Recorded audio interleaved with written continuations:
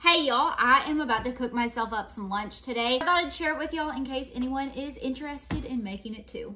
For this, you're only gonna need 4 ingredients plus some seasoning. You're gonna need fresh or frozen peppers and onions, fresh or frozen squash, and then some sausage, and then 2 wedges of Laughing Cow cheese. Before I start cooking, I'm gonna go ahead and slice 2 links of my sausage into little tiny pieces. I throw a little oil in my skillet and then add in my frozen vegetables. I let that heat up and then I add a lid on and just let it steam until those vegetables are soft and cooked all the way through. I then add in my sliced up sausage and just cook it until it's got some color.